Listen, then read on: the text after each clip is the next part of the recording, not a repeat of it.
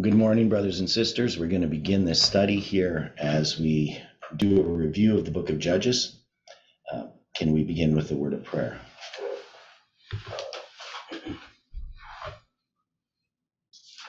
Dear Father in heaven, we are very thankful for the time that we have each morning to study together. And we're thankful for the light that you have given us. We just ask, Lord, that we can sort through all of the truths, all of these precious jewels, and put them in a setting that they can be seen clearly. We need your wisdom and understanding. We need your power in our lives. We need your Holy Spirit to convict us of sin, righteousness, and judgment. We pray for this movement, for the brothers and sisters in it. We know, Lord, that at the present time there's a lot of division. We know that you have promised that we can be united to do this work. And we just pray that these studies we have will further that end. Be with us now, we pray. We ask this in Jesus' name. Amen.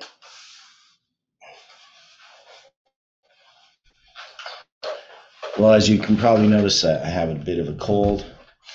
I had a cough last night, so that's lowered my voice a little bit. Sound like my oldest son.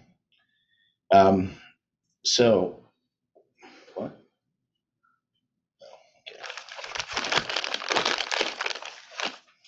So what we're going to do, I'll share the screen here.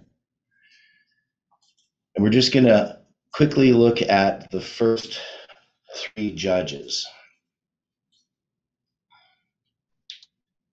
And this is Judges chapter 3. Now, the first part, the preamble to this section, it talks about that God has left the nations to prove Israel by them, even as many of Israel as had not known all the wars of Canaan. So remember, they had 40 years earlier, they had come out of Egypt, and they had, well, I'm not sure exactly what year this is, but for some of the people, they hadn't been involved in that. So only that the generations of the children of Israel might know to teach them war, at the least such as before knew nothing thereof.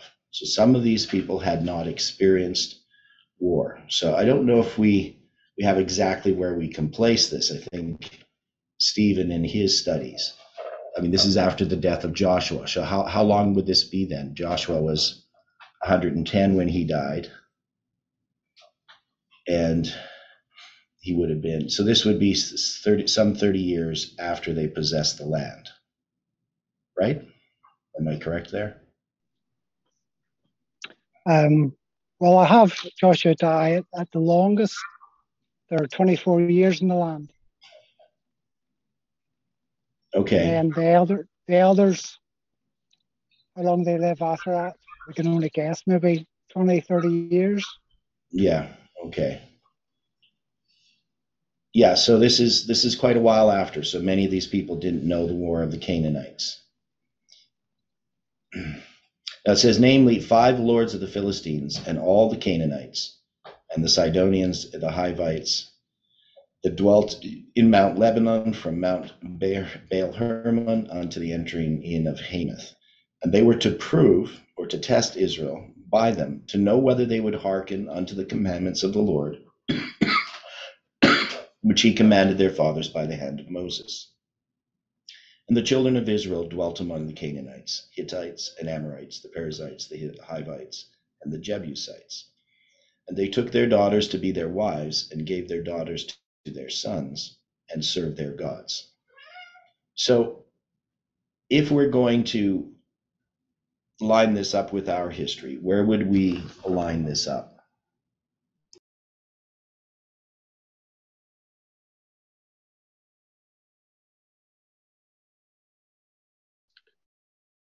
Wouldn't we look to line this up 2002, 2003, and 2004? Okay. Well, definitely we could, if we're going to look at this, this is sort of going back a little bit. All Right. right. So Judges 2 is going to start with 9/11. That's when you're going to have these judges, these messages that come to this movement. But this is going back a little bit. It's showing us the condition that had existed. So this would be the history preceding the time of the end in our line, and that period from the time of the end to 9/11. So that's the spiritual condition of the Adventist Church. Would we agree with that? Yes. So this is the context in which this movement now is going to have these messages. And the problem that we've had is that, and when we studied this history in connection with examining the foundation, Jeff and all of us prior to 9/11, there was lots that we had inherited from Adventism in our thinking, in our beliefs, that slowly began to be undone after 9/11. Doesn't mean that the message that Jeff had prior to 9/11 was essentially wrong or anything like that. But there were these assumptions that he had brought to his understanding. And the one particularly is that the Sunday law is just going to come almost out of nowhere. He knew that the Sunday law was coming. That's what he was looking for. But seeing it afar off, it's like when you're driving into a city. I mean, the city on the map is just sort of a point. As you drive closer, you start to zoom in to the waymarks. And that's what was happening with this movement after 9/11. We started to approach the Sunday law. And as we approached the Sunday law, we started to see it in more detail. And we can see that clearly in how Jeff took these three waymarks and kept focusing in or zooming in as we moved through history. Now, so this would be the condition of the church. We are in apostasy, the Seventh-day Adventist Church. We basically have alliances with other Christians who don't think like we do, and it's influenced our understanding. So this could represent the whole history of Adventism up until 9/11. Would we agree with that? Interesting perspective. Okay. So now we're going to have these different messages, and we're going to have an enemy, and an enemy is a message or a belief or an understanding that the movement has to address. And so it's going to be addressed by another message. So we're going to take it that Othniel is going to show that history beginning with 9/11. And when we looked at this before, we saw the work of the Holy Spirit being illustrated. I don't know if people remember that. But it says here, and the children of Israel did evil in the sight of the Lord, and forgat the Lord their God, and served Baalim and the groves. Therefore the anger of the Lord was hot against Israel, and he sold them into the hand of Cush-ran-rishathaim, king of Mesopotamia. And the children of Israel served Cush-ran-rishathaim 8 years. And when the children of Israel cried unto the Lord raised up a deliverer to the children of Israel, who delivered them, even Othniel, the son of Kenaz, Caleb's younger brother. The Spirit of the Lord came upon him, and he judged Israel, and went out to war. And the Lord delivered Cush-ran-rishathaim, king of Mesopotamia, into his hand, and his hand prevailed against Cush-ran-rishathaim. And the land had rest 40 years, and Othniel, the son of Kenaz, died. So what symbols did we look at? What did we have to look at with this verse? We had the names.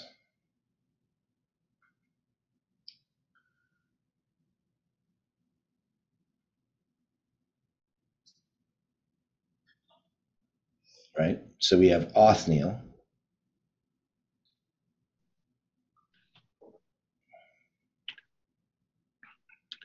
And the name of Othniel means what? It means the force of God. Okay. So I think the idea that we had there is this referred to the work of the Holy Spirit.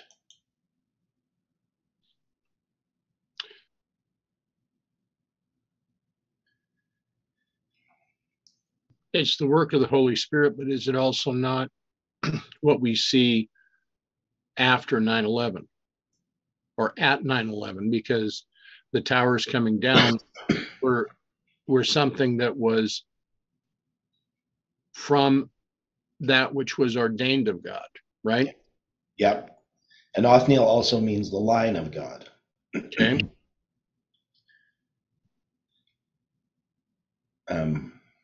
Now, when it comes to Kushan Reshathaim, such a terrible name to have to read, it means double wickedness.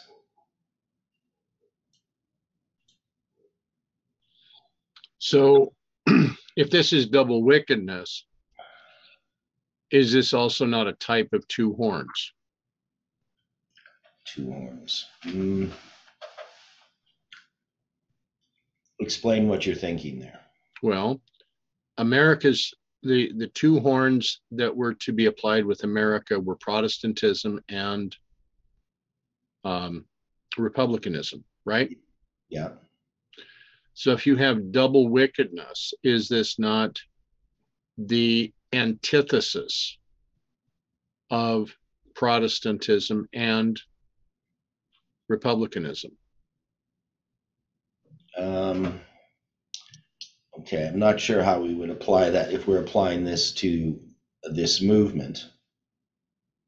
But maybe okay, so prior to 9/11, we're looking for the Sunday law. We're looking for the evangelicals, the moral majority, to bring in the Sunday law. And out of nowhere comes these planes and totally changes everything for Seventh-day Adventists, as far as I'm concerned. We now don't quite understand what's happening, those that are studying scripture. And it takes time to understand what this event is. We know it's an important event. Now, we know that we already have 1989, the time of the end, and now we have 9/11. And God is going to have to correct this movement in this period of time. But the message that is influencing us is this double wickedness. Now, could it be, if you're going to try to apply it to the two horns, that we're influenced by Protestantism and republicanism, that Adventists, being conservative, are conservative evangelicals and conservative Republicans, or people in this movement are influenced by that? Is that what you're saying? No, the kind of wickedness that we're talking about, just like what we saw with this in the time of Christ.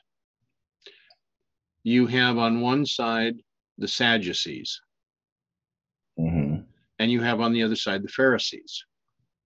Now you have all sorts of other groups on the fringes. Yeah, the Essenes, the Herodians, the Zealots. Right. Five groups. Now,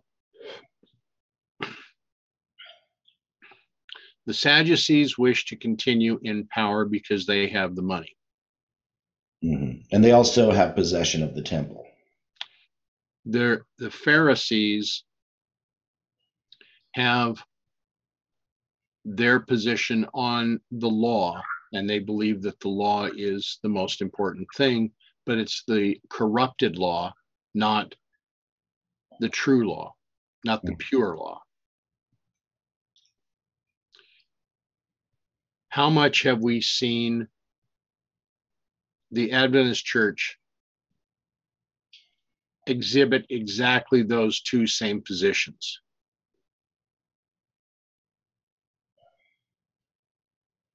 Mm-hmm. I mean, there are those that look to be conservative within the church that want to follow every little thing that they see as being correct and proper, even when it is corrupted. And you have those within the church that view the authority of the church to be absolute.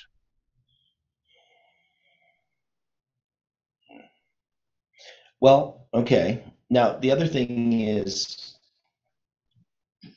Jeff, prior to 9/11, he's really just a part of the present truth faction of Adventism. Excuse me here. I mean, he's not much different than other Adventists. He can speak to Adventist churches. People are accepting what he's saying, but Adventists are sort of following all these different winds of doctrine. Adventists don't have a discernment. That is, they can listen to contradictory truths and say amen to both, right? Agreed. Because all Adventists are involved in is a more us and them position for the most part. That's my perspective on Adventism. Going to camp meetings, seeing, completely different preachers with different ideas, and Adventists aren't able to discern. And so Jeff's message isn't really very effective prior to 9/11. And the people who are following him, reading, Future News, after 9/11, many of those people are going to leave. That is, he's constantly, as he's advancing in light, he's making a separation between himself and conservative Adventism. Would we agree with that? Certainly. Mm-hmm. I mean, if we look at some things that were going on about that time, Mm-hmm. Elder Jeff was studying beginning under the time that Robert Falkenberg was president. Mm-hmm. Now, I think we're all aware by now that Falkenberg did some things that he would have preferred to have swept under the rug and kept secret. Mm-hmm. Now, we come to Jan Paulson. Jan Paulson was very forthcoming in the fact that he viewed his spiritual mentor to be Edwin Heppenstall. Yeah. Heppenstall was quite direct that his spiritual understanding came from his reading and knowledge of W.W. Prescott. Mm-hmm. And Prescott was the one that was very direct in 1919 in saying that he hoped to never again have to give a presentation based on chronology and prophecy. His clarity was to say, I hope to never again have to give a sermon of the 2300 days. Mm-hmm. So by the time you have this situation with Jan Paulson, you have a group that is now basing their understanding and their faith on the desire that they have to be more like the Protestants, the apostate Protestants in the world. Yeah. And of course, we have the spiritual formation, September of 2001. That's a requirement for any of our ministers. Right. But who was of the vice presidents of the General Conference that voted for this on spiritual formation? Who was one of those vice presidents? I don't know. Ted Wilson. Oh, now he speaks out against spiritual formation. But he voted for spiritual formation. Okay. So what you wind up with, and the only one I really didn't address there was Ted Wilson's father, Neil Wilson. But when you take a look at these presidents of the General Conference in order, beginning at Neil Wilson to Falkenberg, to Paulson, to Ted Wilson, you have the abominations that you see within Ezekiel 8. Yeah. And that's the progression of the church. Mm-hmm. On the other side, you have Elder Jeff. Right. Very much like John the Baptist, one crying in the wilderness, but very much like Isaiah, and very much like Elijah, pointing out the issues that are occurring and calling people to a true worship. Yeah. Now we know that 9/11 marks, because we have it marking the Sunday law in a sense, right? Because Revelation 18 is supposed to be about the Sunday law. That's how Ellen White sees it. But we have the mighty angel of Revelation coming down at 9/11. And yet we don't have a Sunday law there per se. We do have types of the Sunday law, right? So we have the Patriot Act, things like that. And we know the world has completely changed because of 9/11. None of the other developments could have occurred without 9/11. So people were willing to trade their freedom for safety. So now we have this message from God that results from 9/11, and it's the work of the Lion of God, which represents prophecy, right? The Lion of the tribe of Judah that's going to unseal the seals. Now, is this really when we start to unseal Millerite history? I mean, prior to that, Jeff, of course, had a line with Millerite history, but he hadn't begun looking at the details of Millerite history until 9/11. Right. Right. So, because that's going to bring out August 11th, 1840. So we're now going to start looking at the waymarks rather than just the time of the end and matching that up and trying to understand, the close of probation. Because originally Jeff had, as Ellen White does, that the loud cry parallels the midnight cry, which comes after the Sunday law. So Jeff wasn't really, prior to 9/11, really fully understanding these lines that occurred in Millerite history. We didn't have all these waymarks. So that's going to start to unfold. And that's going to be the line of the tribe of Judah that's going to unfold these things. Now we have this Cushan-Rishathaim. He's the king of Mesopotamia, which means between the rivers. Now that's usually going to be the Tigris and the Euphrates, that often is understood as Mesopotamia, between those two rivers. So he would represent this type of wickedness that has come into Adventism. And 9/11 is going to introduce a work that is now going to begin a reforming, not just for Adventists in general, but more specifically for conservative Adventists, for the ones following Jeff.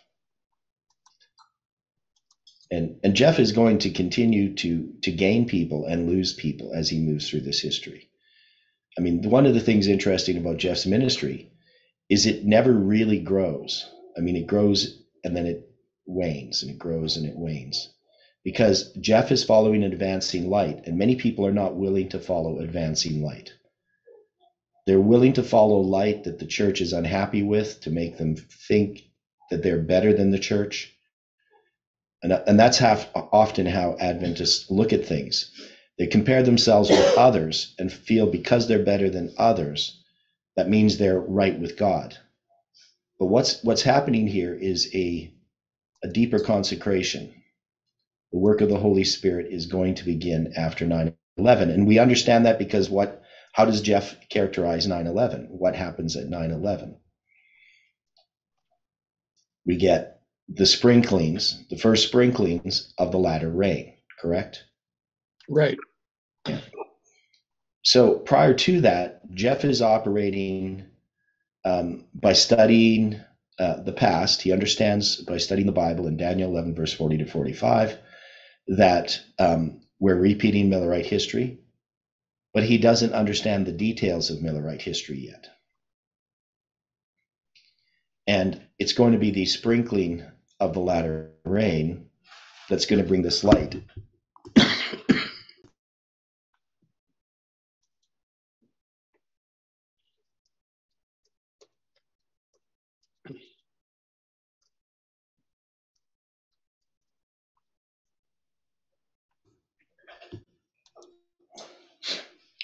Now, so we have Othniel, and then we have Ehud. And the children of Israel did evil again in the sight of the Lord, and the Lord strengthened Eglon, the king of Moab, against Israel, because they had done evil in the sight of the Lord. And he gathered unto him the children of Ammon and Amalek, and went and smote Israel, and possessed the city of palm trees. So we're going to say that the city of palm trees is a reference to Jericho, to the 7 times.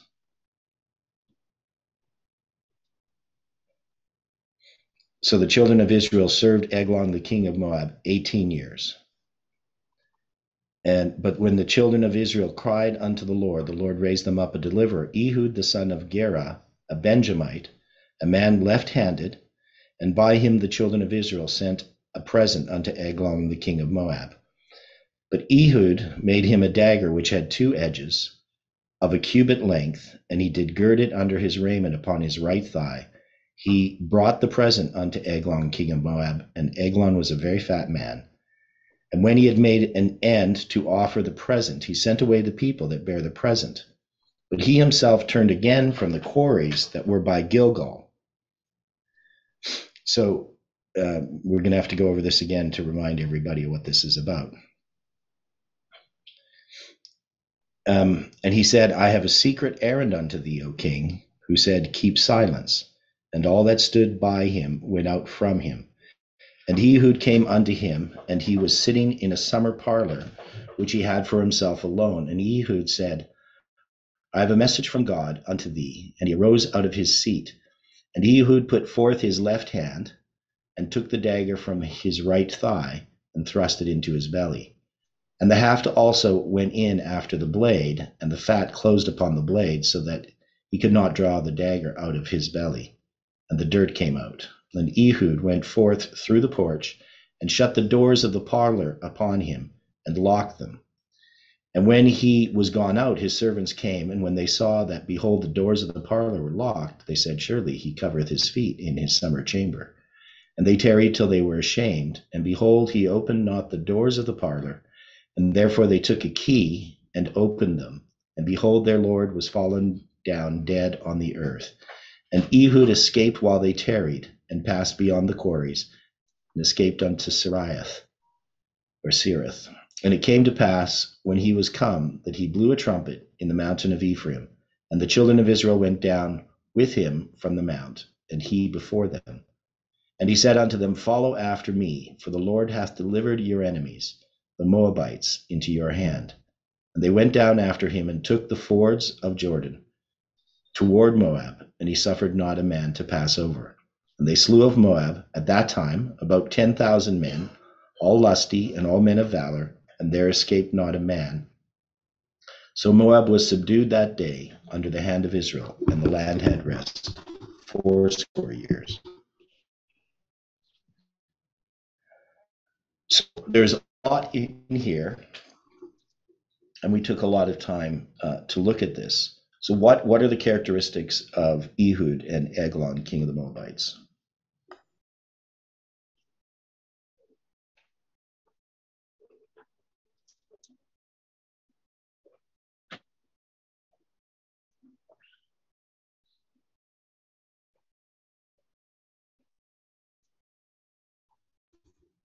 Well, for one, we have symbols of the 7 times. Right.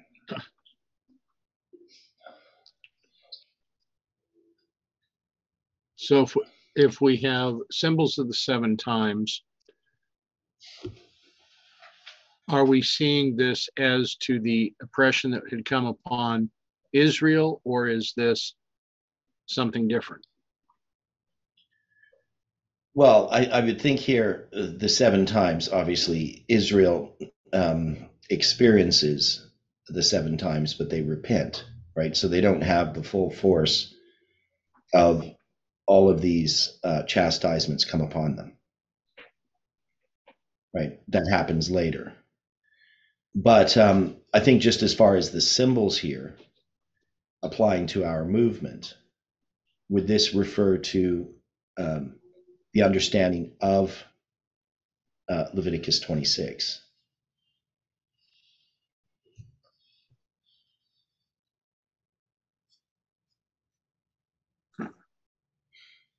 In what part of Leviticus 26? Well, it's just the 7 times itself because of the city of palm trees, Jericho. Okay. We have an understanding now. This movement begins to understand the 25-20. Now, it's in response to Eglon, king of Moab, and we'd have to understand what he represents. But we have lots of symbols here. So we have a left-handed person who's of the tribe of Benjamin, which means son of the right hand. And he has this dagger. It's a double-edged sword, right? 2 edges. It's a cubit long. And these are often symbols that we use in reference to the 7 times, the idea of measuring, the idea of the doubling, right? A mirror.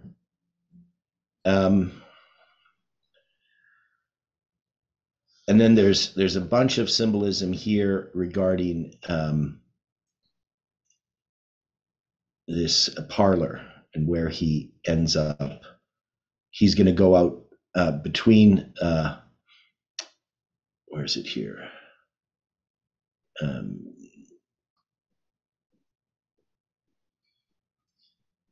And forth through the porch and shut the doors of the parlor upon him and lock them. Now there's going to be this key that's going to be talked about. Yeah, because if you're going to lock a door, you've got to have some kind of a key in order to do that. Yeah. Yeah, and so we have a key opening up a door. And this brings us to Christ, who has, that's Isaiah 22, 23, Revelation chapter 3, dealing with the message to the Philadelphian church. Now, there's also a key to the prophetic charts. But would this be a deeper understanding of the charts that's being talked about? I mean, I know we've dealt with a lot of these details here much more closely than what we're doing here. I would think there would have to be. Yeah. Now, we also have this reference to Gilgal. Again, so Gilgal, we know that's going to start at 9/11.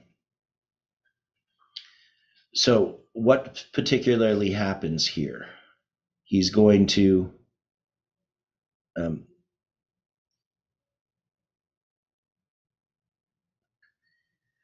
where is it here? I saw it earlier.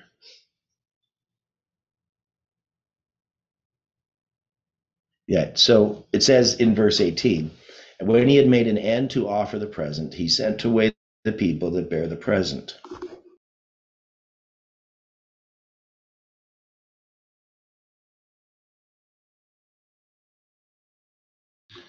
So, so he's going to leave as well, right? Is he going to leave, or is he sending people away? Well, it says he's sending people away, but it says that he himself turned again from the quarries that were by Gilgal and said, I have a secret errand unto thee, O king, who said, keep silence. And all that stood by him went out from him. So I'm not really sure. I think when we looked at this before, I don't think we were really sure what was happening. Whether he leaves, but then he goes back.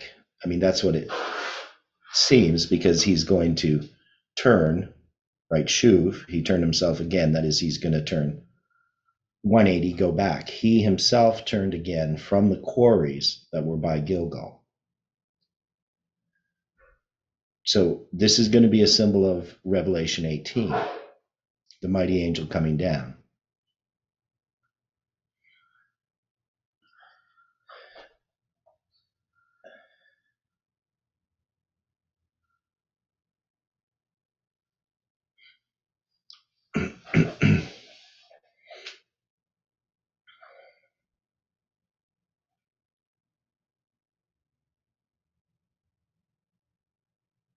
Anybody with thoughts on this? Now, remember, this is the Moabites. Who are the Moabites?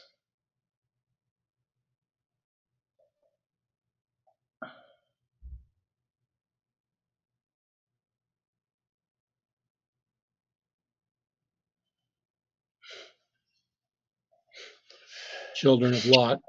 Yeah, children of Lot, and but they're still enemies of Israel. Correct. Even though they're relations.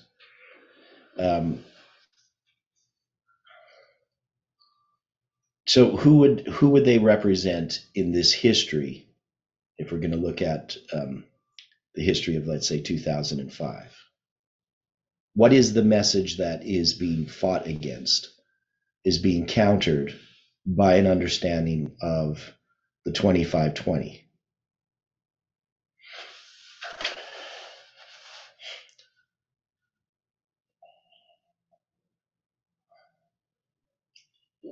What's Adventist attitude toward Millerite history? An embarrassment. Okay, it's an embarrassment. Adventists generally don't study Millerite history, and if they do, it's very cursory. That is, we don't read the writings of William Miller or Joshua V. Himes or any of these people. Adventists don't read anything Samuel Snow wrote, basically. I mean, they might know the name, but they wouldn't know anything of the circumstances. Adventists don't understand where the first and second angels' messages are placed. We don't understand any of this.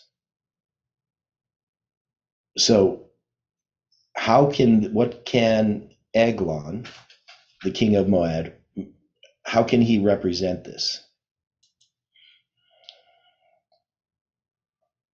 I mean, his name means calf-like. Well, okay, calf-like. Is this not like the golden calves? Mm-hmm. Is this not like the golden calf that Aaron constructed while Moses was on the mount receiving the law? Is this not a symbol of apostate Protestant understanding of how to study the Bible? Right. And see, that's the thing about being an Adventist. I mean, I've been an Adventist a long time. And, you know, when I first heard this message, it was a light that went on, because I had never looked at Millerite history and I didn't understand our history. To me, the pioneers were Jones and Wagner and Loughborough and people like that. I never really looked at Miller or Josiah Litch or Hiram Edson or any of these people. So we have a light that's coming to Adventism, but the problem is Adventism is only interested in being like the other churches. And often the people who are in the movement, the reason why they're opposed to the church is not necessarily for good reason or pure reasons. It's often simply jealousy. And I've seen this happen so many times that people who are opposed to the church, if they get power in the church, if somehow they end up being an elder, it does happen, they now are very oppressive and controlling. And all the things that they criticize the church of doing, they're worse. Because people seem to want to have control over other people. And so we have a party spirit that exists within Adventism, it exists within humanity. And when we look at this understanding that's going to come from the 2520, it's shedding light upon Millerite history that we wouldn't have had without it. It's going to start, and it's going to start creating alienation between Jeff's ministry and other conservative ministries that have been interested in what Jeff is doing. And it's definitely going to be, the church is going to strongly oppose the 2520, but it's mostly conservative Adventists who are strongly opposing it. People like Steve Wahlberg. Right now, that opposition is going to come a bit later because it's going to take time to develop this understanding of the 2520. It's basically going to be 7 years from when Jeff first presents the 2520 till we get the disfellowship that happens in regard to the 2520.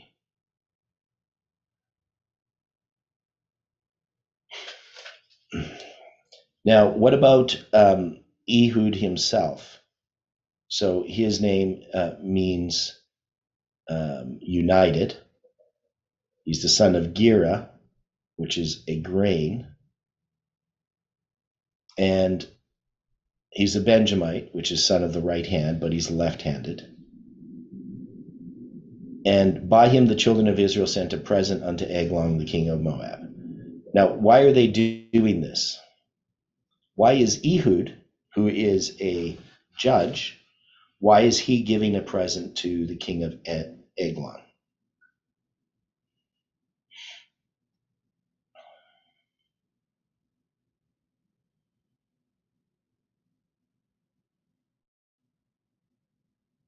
How would we apply this to what our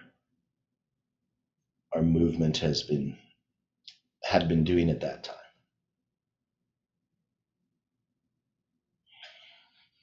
Because remember, this is a message.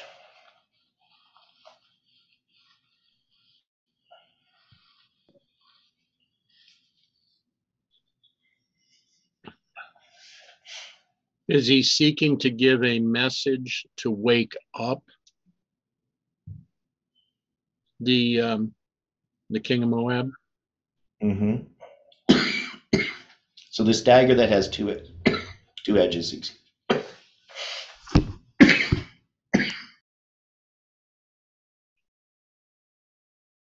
This dagger that has two edges,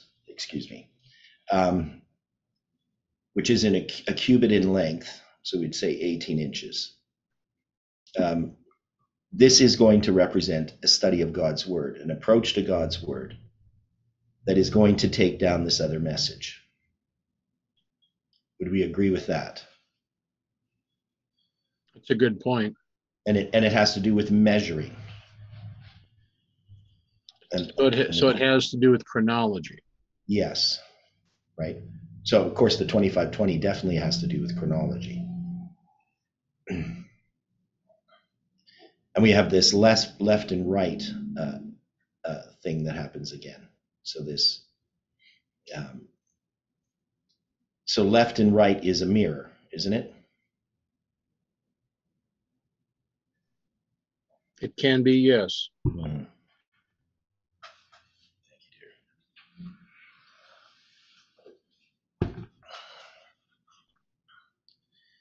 So then he's going to deliver this message. So this would refer to a message being delivered to Adventists, would it not? And is that what happens in that history?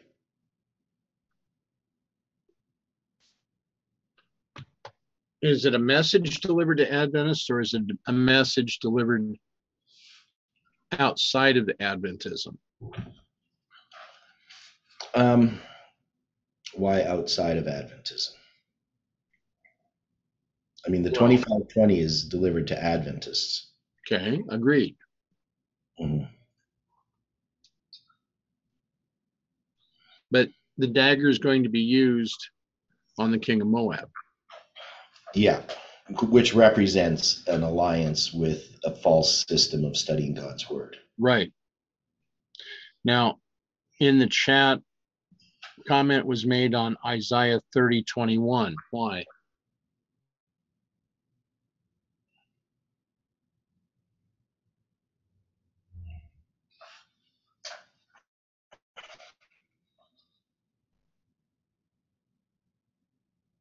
Why should we consider this in conjunction with this study? Because it says, thine ears shall hear a word behind thee, which is like the midnight cry, or, past truths relating to present truths, saying, this is the way, walk ye in it, when ye turn to the right hand and when ye turn to the left.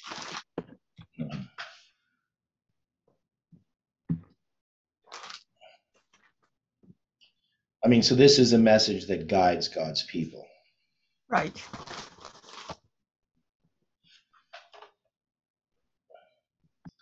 Okay, so we're going to have this dagger, which is going to represent a method of study, and it's going to be related to the 7 times, right? Even though when we look at this here, the children of Ammon, the children of Amalek, went and smote Israel and possessed the city of palm trees. So this is a message about the 7 times, and it's going to be the children of Ammon and the children of Amalek that possess the city of palm trees. And so Israel is going to serve Eglon 18 years.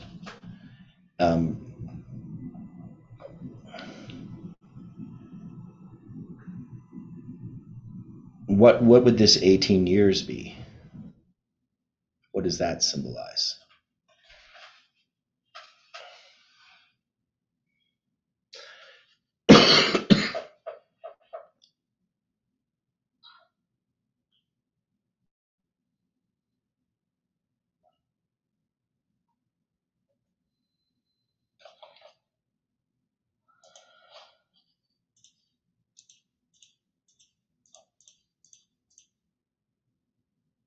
Anybody have any ideas?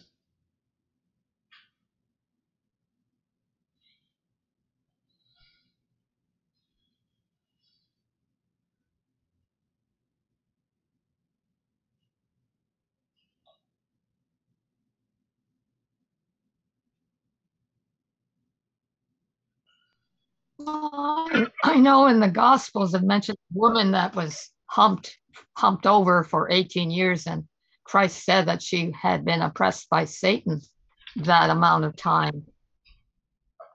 And then 18 is 6 plus 6 plus 6. So. Okay, so it's 6 plus 6 plus 6. Yeah. So that's the way I would look at the 18 years. It's going to, and we have, that's Luke 13:16 and Luke 13:11, where it's going to mention the 18 years. So she's going to be loosed from her bondage. And this is going to happen on the Sabbath day.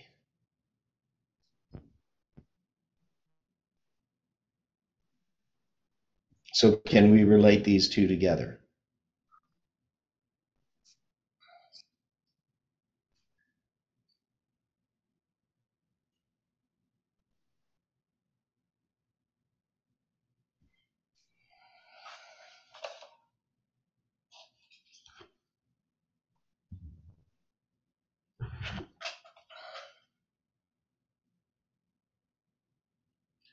So what's the darkness? What's the error? I mean, we know it has to do with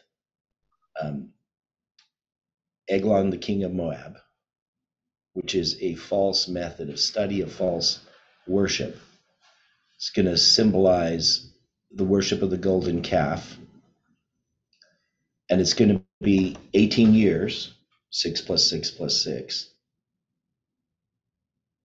And we know that 9/11 begins the Sunday law. Right? As we zoom in to the Sunday law waymark, our history is a line that illustrates that Sunday law.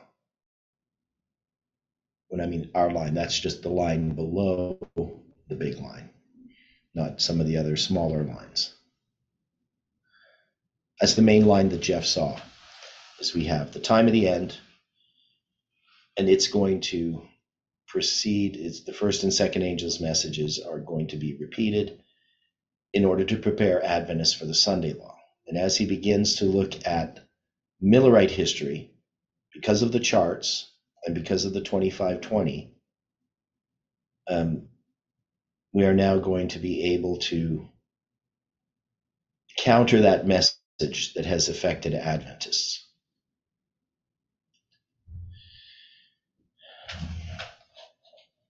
So again, with this verse 19, dealing with him turning again from the quarries that were by Gilgal.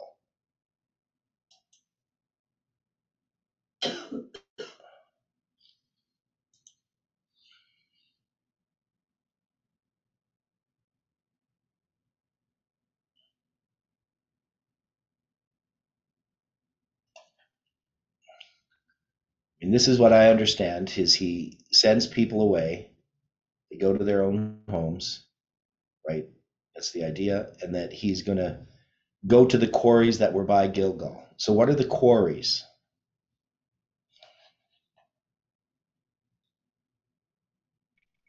Places where we dig up truth, like the rocks being the truths that we're finding. Well, in this case, Gilgal means a turning point, right? Well, yeah, but here the word quarries refers to graven images. Oh, right? So turning away from idols. Yeah. So the quarries here, it means an idol, carved, graven image, quarry, right? Because a graven image is carved from stone. So he's going to go walking back, and he sees these graven images by Gilgal. So he's then says, I have a secret errand unto the king, unto thee, O king, who said, keep silence. And all that stood by him went out. So he's going to go and leave, but then he's going to come back and tell the king that he has a secret errand.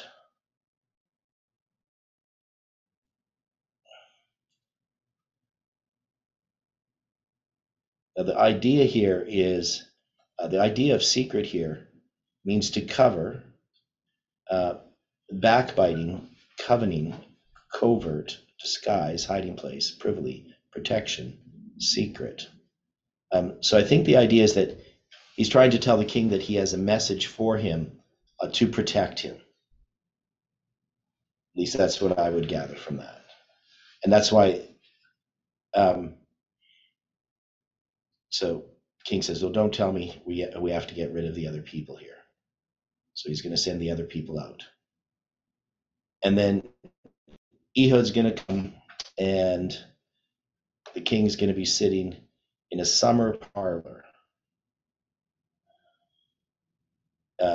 which he had for himself alone. And Ehud said, I have a message from God unto thee.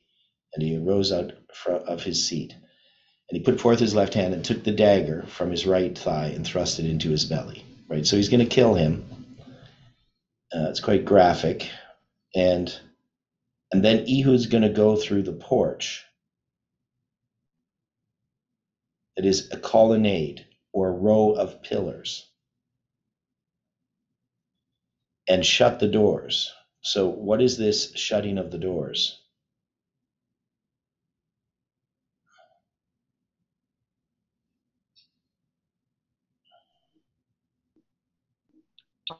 It's like a close of probation. But when you mention the pillars, it reminds me of Nashville. the temple at Nashville Mhm. and the buildings with pillars. Yeah. Now, of course, we're not applying this here to that history yet, but I think it is partly prefigured. Now, we know that, is there a close of probation for the Adventist Church at 9/11? Yes. Yeah. But yet that message has to be given to the church. So one of the things that this message does in that history, from 9/11 to 2005, to the understanding of the 2520, is that it gives a message to the church that says the Adventist church has been passed by. Now, in a sense, it was passed by at 1989, but it's going to be the structure is going to be passed by. That is, they have closed their probation as a church. Okay. As a question, Mhm. do these examples that we're looking at within Judges also interrelate to some of the things that we see in Ezekiel 8? Yes. Yeah, because that's what I was saying, is that this is a type of the Sunday law. And so the Sunday law begins at 9/11. And so we can take that history of Ezekiel 8 and we can see that progression that occurs with the Sunday law, with the abominations. Right. Right. So with the false worship, and we see that in Adventism, we can take it as the 4 generations, but we can also see that when this message is given. See, here's the problem. I mean, I'm a Seventh-day Adventist, and I believe in the Seventh-day Adventist Church. It's God's denominated people, and yet we can see quite clearly that the Adventist Church is not on track. There might be individuals who, are spiritual, but for the most part, people are just trusting in the fact that they're Adventists.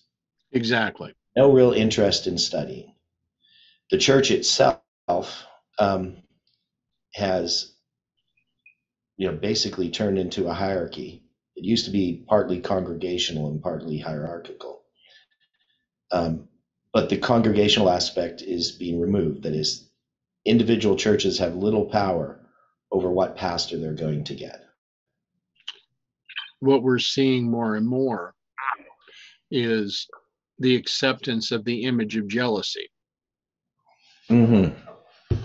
Yeah.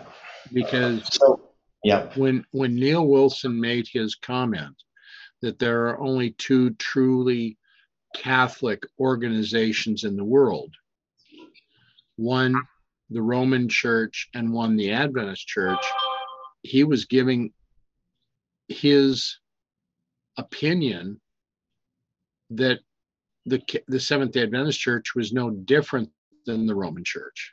Well, I don't take his statement to mean that. I think he's talking about the fact that the Adventist Church is everywhere. It's universal. I would agree with him. Then, I mean, the second comment that he had made was his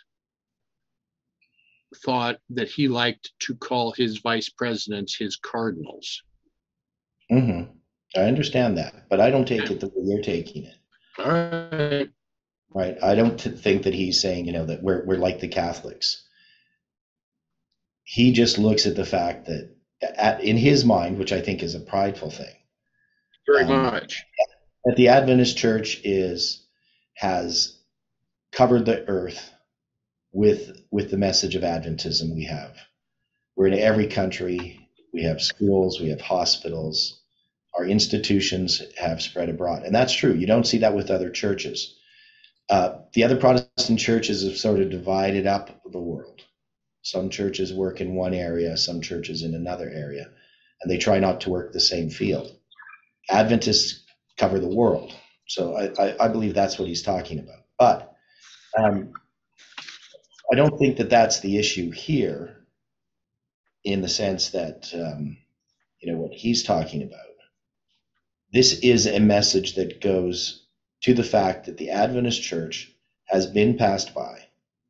And now, as Adventists, we can't depend upon the organization, if we ever could, because a new order, the books of a new order have already been established. Adventism is in darkness. You go to our ABCs, and all you see, for the most part, are Protestant books. You see a few Adventist books off in the corner.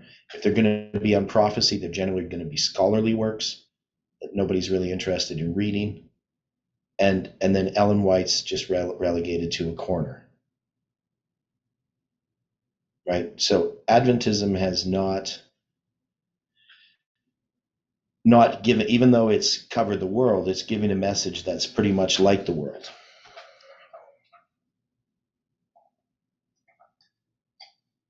It's done it at a cost. And the Adventist Church tends to compromise so that it can work in other places in the world. It doesn't stand by principle.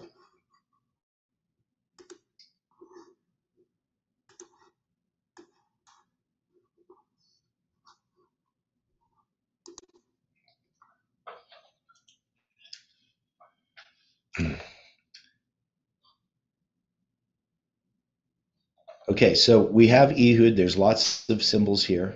The land is going to have rest for 80 years, and then we're going to have Shamgar, which there isn't much mentioned here about him. And after him was Shamgar, the son of Anath, which slew of the Philistines 600 men with an ox goad. And he also delivered Israel. So we're going to have these three judges. So what's the ox goad?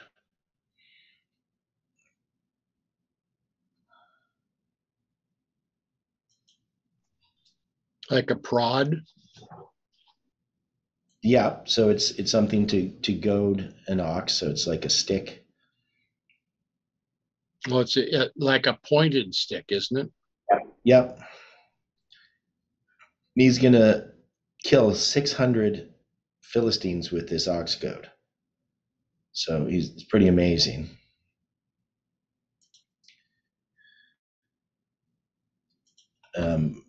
As far as the meaning of his name, means a sword. And son of Anath, which is an answer.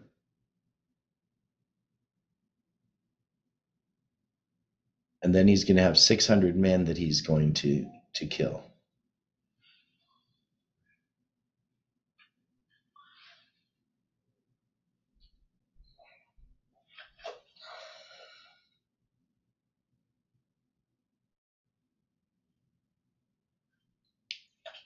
So this is going to be related to what part of the message?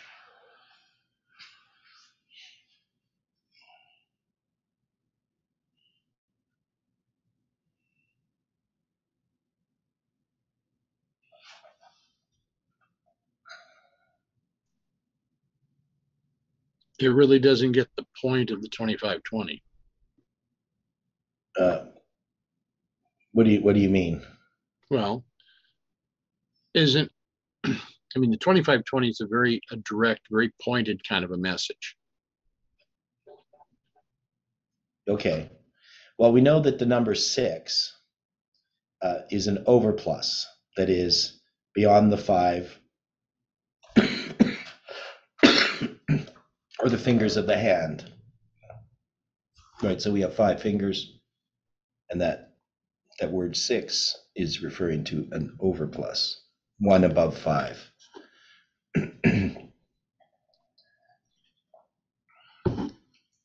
And the word 100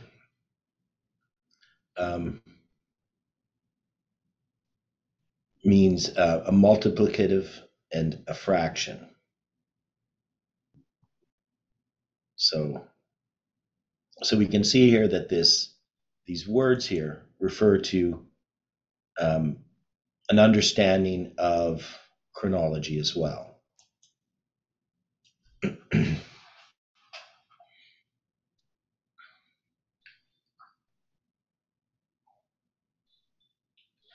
Okay.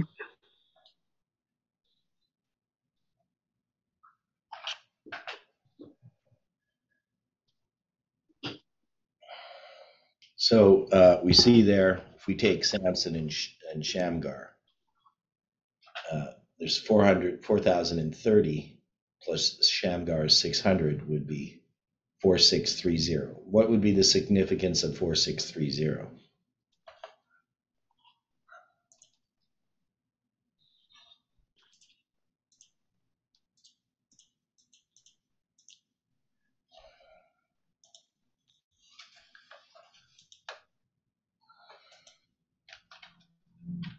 Why would we add them together?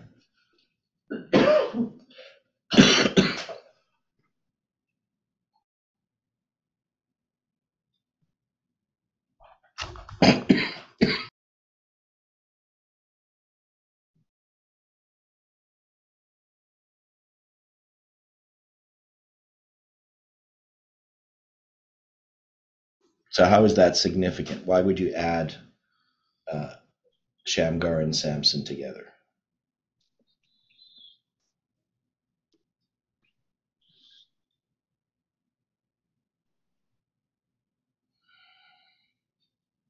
Samson, because of his strength.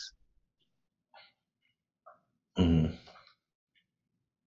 And what would 4630 mean? I'm puzzling that out right now. I'm not understanding. Yeah.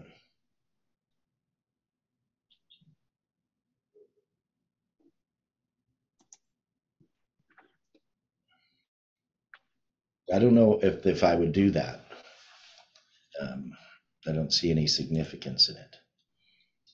But what we have is we have these first judges.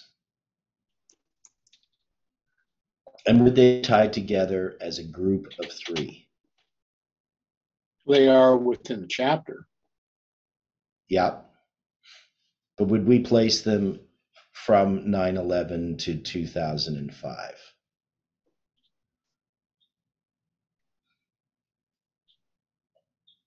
And this would be about a message that comes from Adventism that we have to overcome.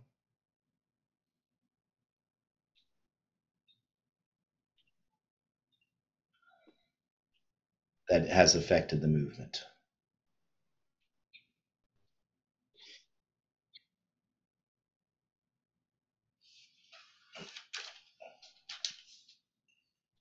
Well, at that point, by 2005, we started to see that the church was not accepting of much of what was being presented, because by 2005, Elder Jeff was coming to the understanding of the importance of the 7 times.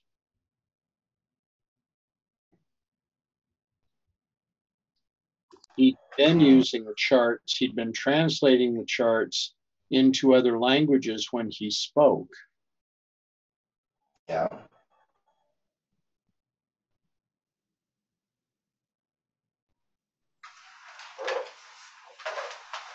So there was quite a bit that was going on that was beginning to wake people up. Mm-hmm.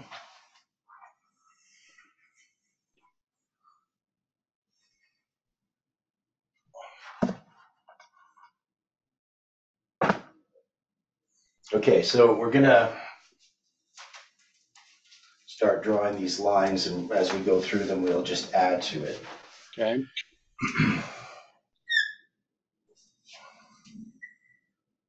So over here we have 2001. Okay. 11. And then we're going to have an increase of light, because every time you have, and that's what we have to understand, is this the second angel arriving, or is this the empowerment of the first angel in the context of what we're doing here?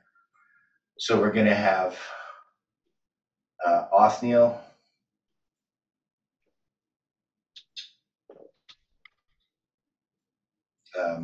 Ehud, and Shamgar.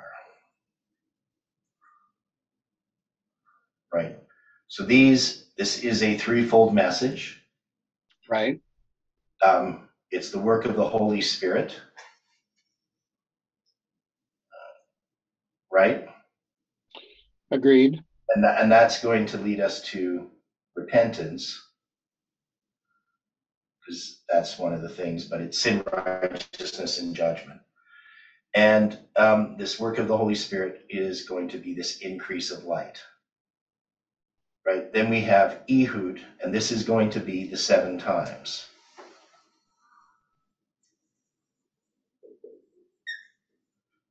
And then Shamgar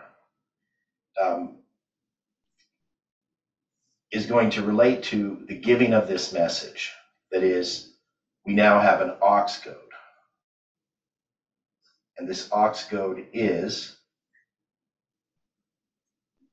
even though his name means a sword, an ox goad is much more primitive, right? Exactly. So how would this relate then? Why is it an ox goad when his name means a sword? You're saying it's because it's a pointed message. Correct. Okay. So this here is all going to occur from 2001 to 2005. Well, I guess technically I'm doing it inclusively 5 years. Right.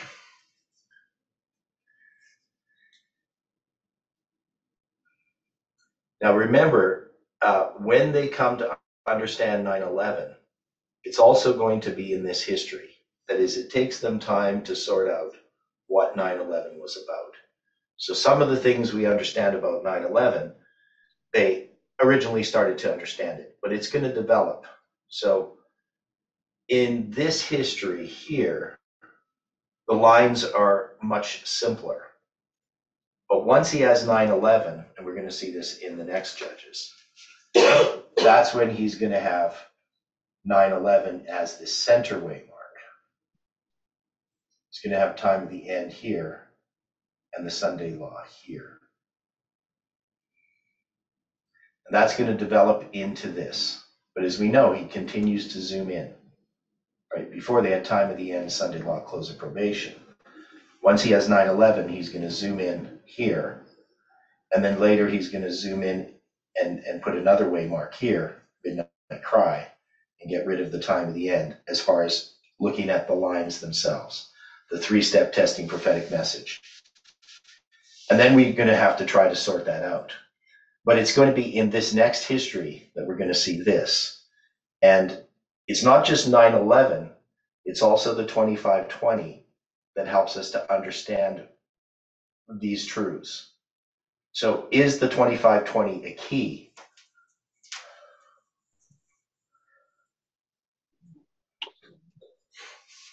I've always thought that it was a type of a key, yes. Yeah, it's definitely a key. Without the 2520, we wouldn't have almost any of our message. I mean, there are people who, believe that, we should be conservative Adventists and we need to look back to the pioneers and so forth. But understanding Millerite history, we don't understand it without the 2520. So this 7 times, this is going to lead to the Holy Spirit giving us an understanding of the 7 times. And now we're going to begin primitively, but to understand how to use Miller's rules. Because, was Jeff using Miller's rules prior to 9/11?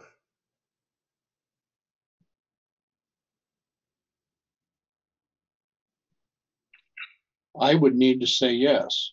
So he was.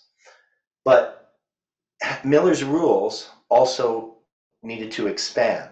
That is, there are principles that are in his rules that we now understand more deeply. Would you agree with that? Definitely. Yeah. And Jeff already had started to do that. He already had started to recognize the triple application of prophecy, which is not something that Miller explicitly talks about, but is a principle laid out by Lewis F. Weir. But it comes from Miller's rules. And so the line upon line aspect is going to be more deeply understood in this history as we get the 7 times. It's going to help us to begin to draw these lines and understand them, to see that we are, as Jeff came to understand, that each waymark is a line in and of itself. You can zoom in onto a waymark and you will find a line. The problem was sorting out exactly which line we were talking about.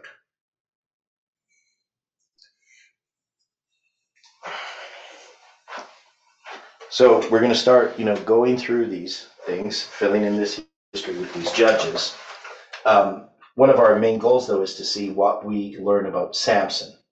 That's why we're reviewing this, because Samson is unique among the judges with the amount of detail, the number of stories that occur, but also what it illustrates. Samson is the type of repeat and enlarge. So.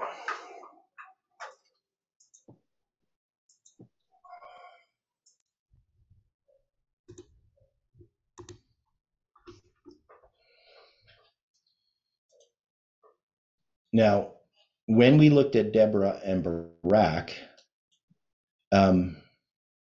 we started to look at a history that was dealing with Parminder, right? Right. Now, so we're going to look at this in more detail tomorrow, but just to kind of, I want people to sort of look ahead, read this over, maybe even watch some of the videos that we had done before. But we have this understanding that's going to develop in this next period of time.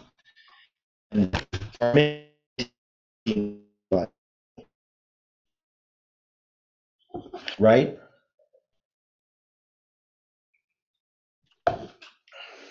He's going to portend to be a champion of the 25-20. Yeah, he's going to reject everything that he ended up presenting in those 20 presentations. But he's going to do these 20 presentations, which I believe were done in 2010. He might have started in 2009, but I only know of them happening.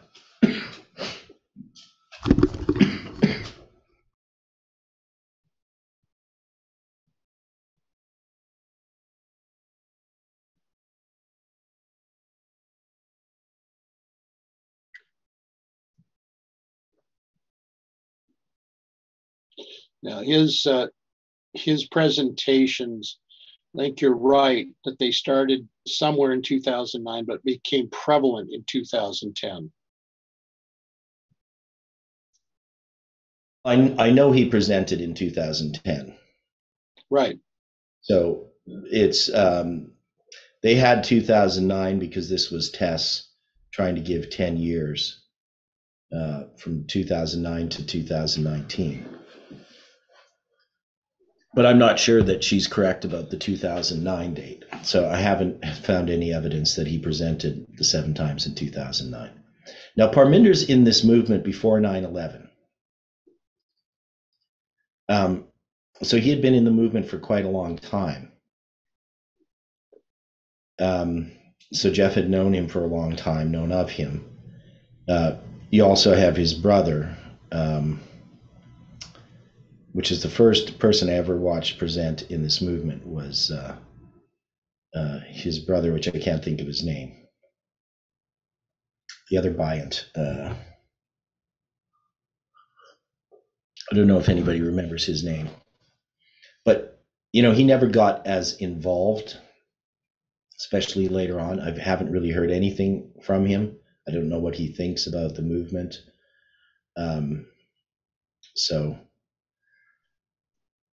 Majid. Yeah, that's it, Majid. So, excuse me. So we're going to have this story of Deborah and Barak. So Parminder is working behind the scenes for a long time. And so what we're going to have here is Jabin, the king of Canaan, that reigned in Hazor, the captain of whose host is Sisera, right? So when we look at Jabin, this is a representation of what power?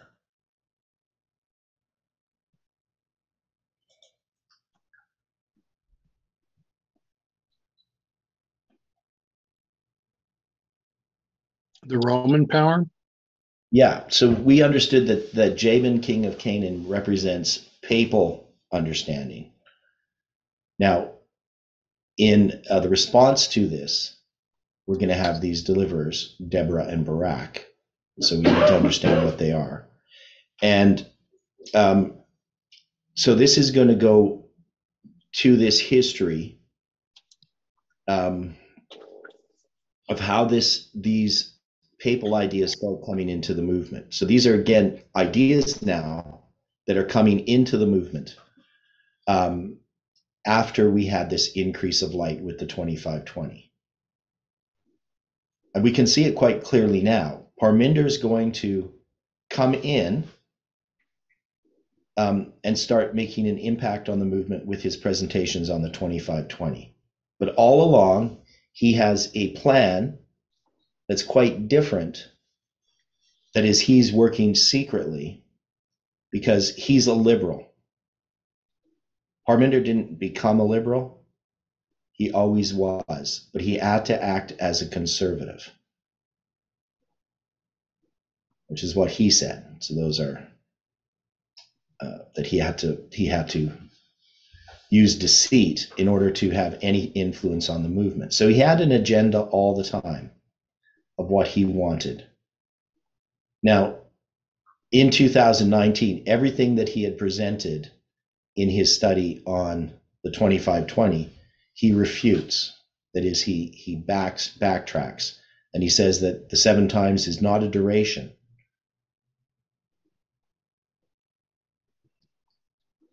And lots of other things too. He also takes the position regarding Antiochus Epiphanes, that Antiochus Epiphanes is a fulfillment of prophecy. So you have all of these different things that we believed and taught as a movement, and he's going to reject them. But it must be that he never actually believed them. Now, it's hard to believe that somebody could work with that much deceit. But isn't that the way the papacy operates? Yes. Yeah, this is a Jesuit idea. A Jesuit can just go and state things that he has no belief in order to have an influence. And this is what Parminder does.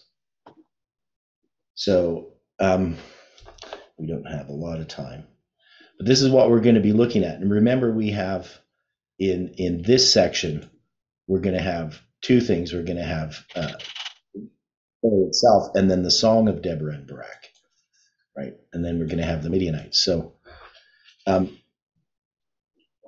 we looked at the 20 years. So we're going to look at some of this history as well. Now, it's going to start, that is, this oppression coming into this movement is going to start earlier.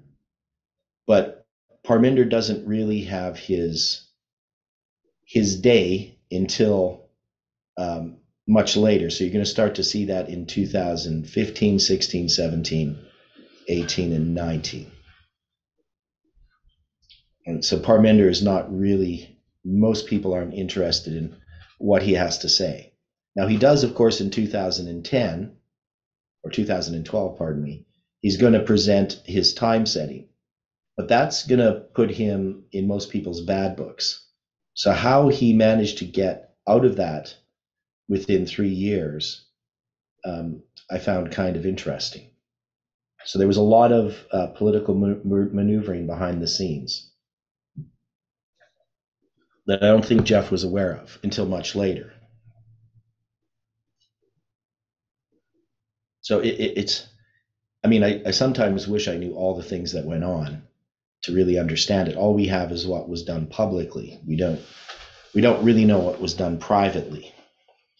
We know a little bit because I know that Tabo and Parminder were part of a secret Bible study group, but I didn't know who was in that group. And of course, the people that were in that group were quite varied. And Tessa's mother in Australia was involved in connection with Parminder. So whether they both were liberals pretending to be conservatives, I have no idea. And why people would do that, other than that they have an agenda that is not about truth, that's the only thing that I can see, is that they would have to have a belief system that's quite different than what we have, because we're interested only in truth, right?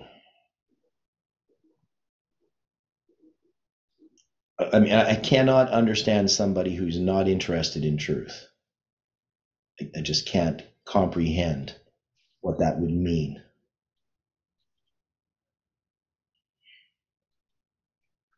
It does boggle the mind.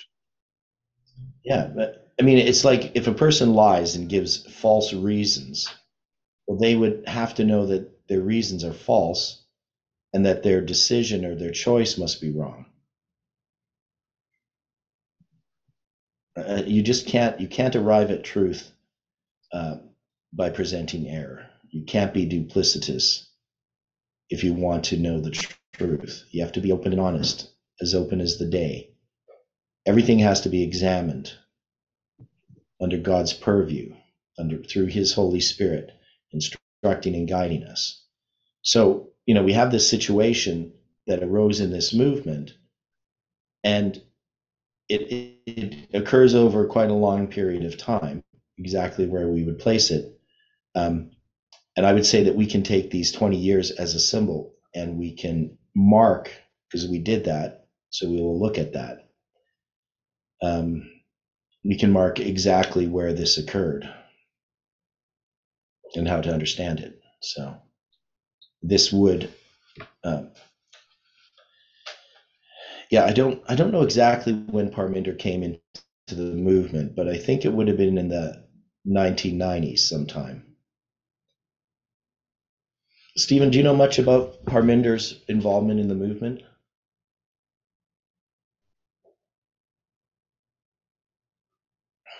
Yeah, I think it was in the 1990s.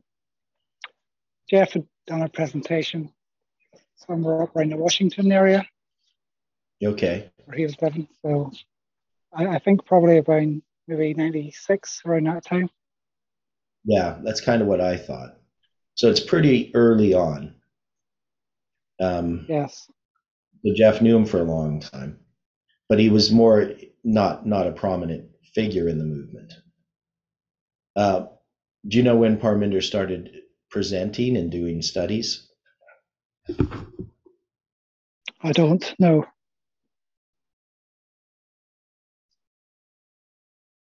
And when did you come into the movement?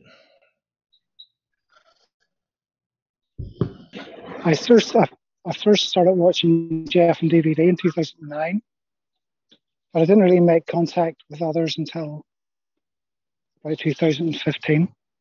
Okay. Yeah, now you had seen Parminder presenting as well after that time, right? Like in 2015, when did you hear Parminder for the first time? Well, he was at a camp meeting in Wales that I went to there, 2015. Yeah, that's what I thought. Yeah, I think I was aware of Parminder beforehand. I had watched some of his presentations before. Yeah, probably the 2520 presentation. Well, in 2014, he was presenting with Jeff in Wales again. Oh. And certainly then. Okay. Yeah. Okay, so there's some of this history, we kind of have a bit of an understanding of. Okay, so our time is up. We're going to come back to this tomorrow. Hopefully I'm feeling a bit better and I'm not coughing. So let's close with a word of prayer.